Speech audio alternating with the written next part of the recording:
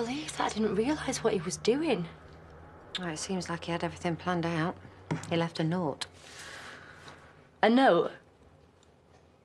And how exactly did he think that was going to explain to those children that their dad wasn't going to be around to watch them grow up? Look, he can't have been seeing things straight. I know. I know, and I get it. But he can't just abandon his kids, Chaz. None of this is their fault. Where is he now? Robert. Right, I'm going to drop the kids off with Lisa and I'm going to go and see him. Remember, getting angry with him hasn't worked in the past. Well, I'm sure everybody else will be giving in tea and sympathy. I need him to snap out of this. Our kids nearly lost their dad yesterday.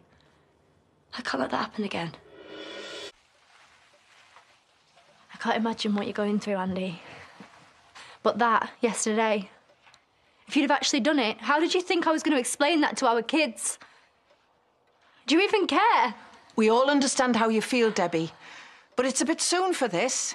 Well, there's no point waiting till he's actually done it, is there? Because then the kids will have lost their dad and there'll be nothing that I can do about it. Right, that's enough, Debbie. How many times did you tell Sarah that it was worth fighting on? Through pains, through operations. What is that going to teach her? I think it's time you left, Debbie. Why?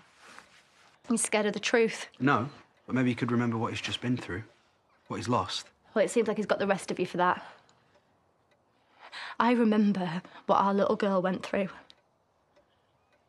And no matter how bad it got, not once did she give up like this. But if you push him over the edge again, the children really might lose their father. So why don't you just go home and you can continue this conversation when everyone's feeling a bit calmer?